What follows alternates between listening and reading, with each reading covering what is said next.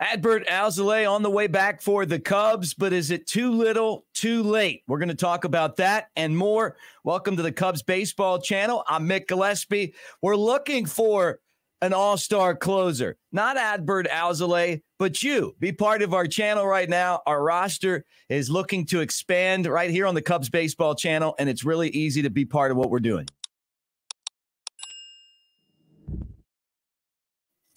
All right, yeah, let's talk about it. The Cubs with just a heartbreaking loss again to the Braves last night. But the good news is Adbert Alzolay is on the way back. He's been out since, midway through the month, actually really before that, dealing with forearm soreness. And a lot of times that forearm soreness, if it's not taken care of, if it's not rested, can turn into a strain, and then that can turn into Tommy John surgery. So he threw a live bullpen to Jeimer Candelario, and it went well. And look for him to be back against the Brewers on Friday. That's the good news. The bad news is the Cubs got to get there Friday with a chance, and mathematically they'll have a chance. But this team can't afford any more losses like last night in Atlanta, and we'll talk about that. But first, here's what Alzolay brings to the table, and this is what the Cubs are desperately missing. A game like last night, they had the lead in the ninth inning. They couldn't hold on. The day before that, they had the lead in the eighth inning. And, obviously the big drop ball. But it changes the way that you can use the bullpen when you don't have Alzolay there in position to be able to come out and get the save. You got to slide everybody else up. So Merriweather pitches later than he normally would. Leiter Jr. pitches in a different spot, and so on and so forth down the line. And for the Cubs, he's been great, 22 of 25, and those two of those were right at the end before he went on the IL. And what we know now is that Alzolay was dealing with the soreness before he even left. He tried to hang around. They went a week without using him. He came back, and it was just too much. And, you're hoping that the rest will help with when he gets back, 3 games left. So here's how the schedule plays out. Atlanta tonight, and then Milwaukee over the weekend, and then that's it. And the last 2 games, these blown games to the Cubs, have been heartbreaking. They've been horrendous. They've just been the type of games that a lot of teams don't recover from. You had the big 6-run lead 2 nights ago and blew that one, including the ball that wasn't caught by Seiya Suzuki that reminded all of us of Brant Brown. Yesterday, came back, played a good game, and blew it again. And it just felt like they didn't have enough pitching. Get in the extra innings, you score, and then, of course, you give up 2 runs and lose that one. The good news is, and I think we all have to remember this, that the Cubs can still make the playoffs. And I'm going to show you the playoff picture here in a second. But the other teams, well, really, Miami's having a tough time pulling away. They split a doubleheader with the Mets. The Reds kind of got back in the race. Then they lost. So, then there's a lot of the Reds ran into Cincinnati the Reds ran into Cleveland at the wrong time because Terry Francona is, obviously retiring, and they're honoring him and they love him, and that team's playing really hard right now. So, it's kind of perfect timing for the Cubs that they ran into that. But at the same time, if the Cubs could have just won one of these games, and how many times have we said that recently? If you could have just gotten one of the games against the Pirates that you lost, one of these games against Atlanta that you blew, you're in the playoffs if the season ended today. And the problem is we're down to 4 games now. But there's been a lot of talk on the site, and I want you guys to keep on sending me your messages. When I started doing this page, I made the comment, I thought David Ross was one of the 5 best managers in baseball, and some of you guys were just horrified by me. And the honest truth is I was wrong. He's not. He's he is what he is, and it's not one of the 5 best. And I guess just reading the comments and watching the way that he's managed down the stretch has exposed him as being a guy that is still trying to figure out how to do this job.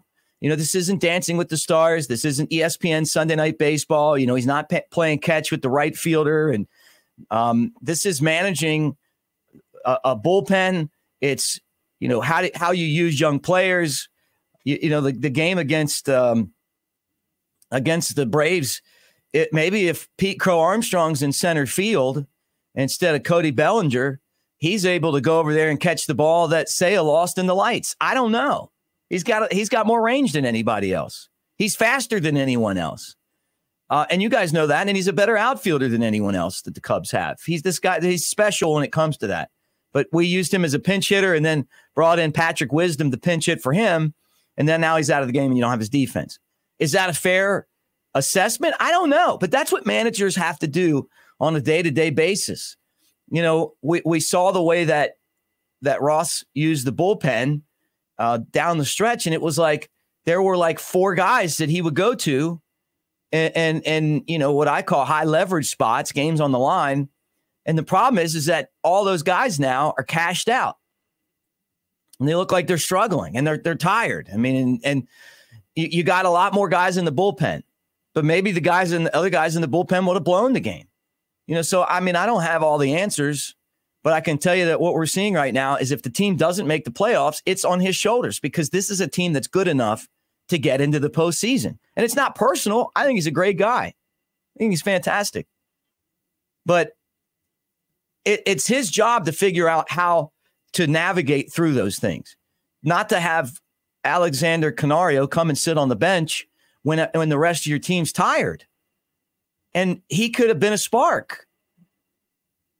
Maybe he needs to learn a little bit from Joe Madden about how to incorporate the entire roster. And I know that things with Joe didn't end the way that we wanted it. And it felt like maybe the team wasn't playing very hard at the end. But you know what? When he first got there, he was so good at being able to get everyone involved on the team. And I feel like that's an issue right now that's coming back to bite the Cubs. The other thing is, and it's not just the Cubs, but if your starters only pitch 5 or 6 innings, then that means the bullpen's got to pick up those extra innings. Well, now you're seeing what happens when the bullpen has to pitch all those extra innings. You burnt the bullpen out when you didn't have to. So whether you get, a 9-inning start or an 8-inning start, which 9-inning starts hardly ever happen, and they don't happen for the Cubs at all, really.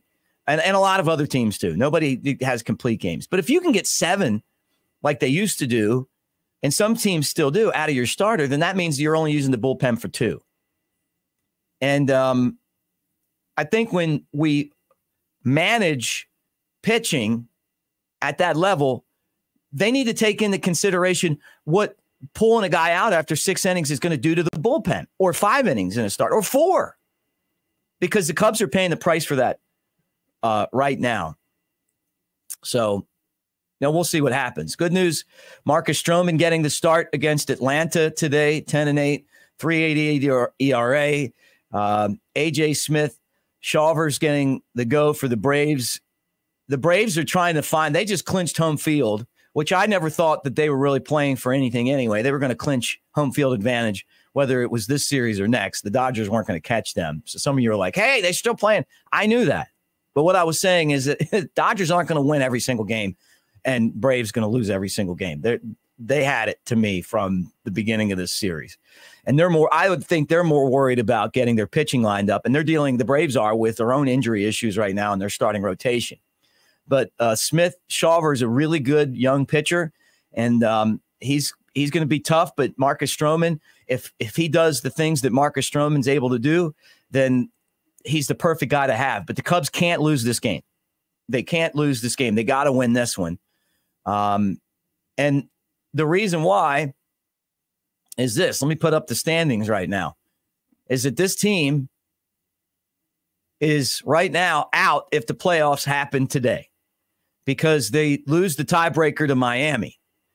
So these are the only teams that are still alive for the wild card. San Diego loses one more and they're out. And they're not going to make it anyway, but they're mathematically alive. Cincinnati needs a lot of help.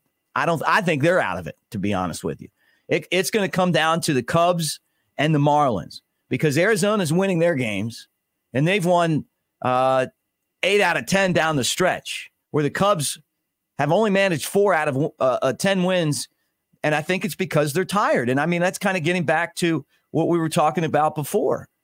So, you know, when you do all this stuff and you look at the team and where they're at and what they're doing, the way you manage pitching is so important. And not only are they out right now when you look at the standings, but Fangraphs has them at a 29.5% odds to get in to the playoffs now. So they've got a lot of work to do. And the only thing that they can do is win. So you can't have any more. I think they got to win all 4 games to get into the playoffs. So it's go time now for them. They're not getting any help from the White Sox against Arizona. You know, unbelievable how bad that's gone.